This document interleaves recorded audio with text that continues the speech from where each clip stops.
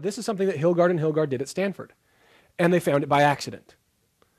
They were doing a lot of tests on pain and a bunch of things, and they were giving a presentation and a demonstration, and they brought a guy up from the audience who happened to be blind, and there's not a whole lot that's interesting about that other than trivia, but they had him come up as a test subject. And what they were doing was showing negative hallucination. And instead of doing it with pain, they did it with sound. They said, this is a guy who's blind, so obviously the sense of sound is very important to him. So they put him in the chair and they set something up, you're not going to hear anything. And once I touch the back of your hand, you'll be able to hear again. Some mechanism like that. Put him in the chair, didn't tell him what they were going to do. Took 2 blocks of wood and slammed them together right by the guy's ear. And he didn't flinch. So they went to the other side, slammed them together. Didn't flinch. And everybody in the audience was obviously impressed. So he started taking a couple questions and left the guy there for a couple minutes because they were so caught up in this excitement. And they talked about a few things and they asked a couple questions and he explained what he could. And then they brought the guy out of hypnosis and they asked him, what happened? He said, told me I couldn't hear anything. I sat there for a while and didn't hear anything. And he touched my hand and now I'm back. They said, do you remember hearing anything? And he said, no. A student raised their hand and said, if you hypnotized him again, would he remember it? And Ernest Hilgard said, I have no idea. And so they hypnotized him.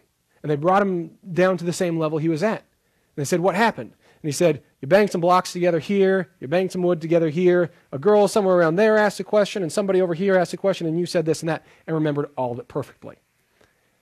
This is a really, really neat thing. They did more studies on it, and they found a whole lot of things. An interesting thing, they did objective studies on what they called covert pain in the hidden observer. Even when the person had no conscious recollection of any discomfort, there was a piece of them that was always monitoring and recording it. And when they re-induced hypnosis and asked questions of the hidden observer and that covert pain, the covert pain matched the control groups, which means it's objectively accurate within reason for humanity and sensation. So we all know when you're hypnotized, you're always aware. It's not a loss of awareness. But even when you're anesthetized completely, to the point where you could do complete surgery, your body and mind are still recording your existence and your life.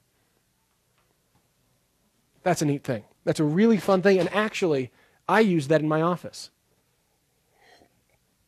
I use that knowledge not only for working for pain clients, I use that when I'm working for change work. When I'm doing something with somebody for, let's take something as arbitrary as biting their nails. Very benign. I'll hypnotize somebody to a depth that most people say, oh, that's too deep, you're not going to get results. And we're going to actually do Esdale in a couple minutes.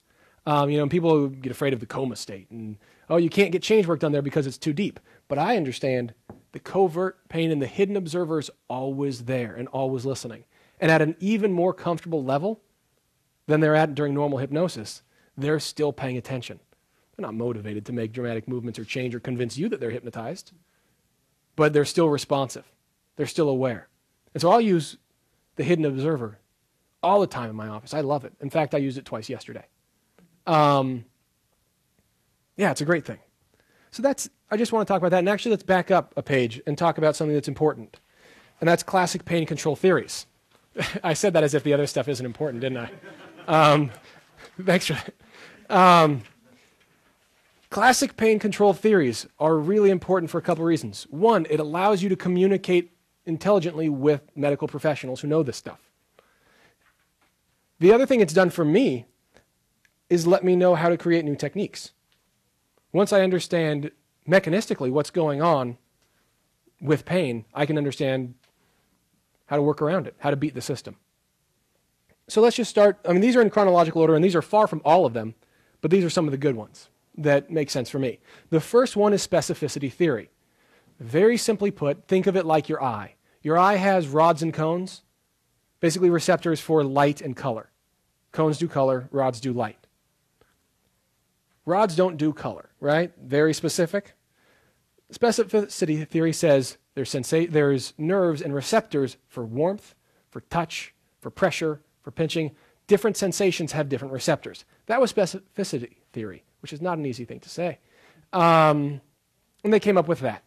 Kind of neat. And then they moved on. Gate control theory is the one that I really want to talk about. Gate control theory is the one that's kind of the standard classic pain control theory that's still used today. And even new theories are based on gate control theory. It's the most widely accepted, and it's most widely popular from what I know. And that's the one that came up with sensation versus suffering.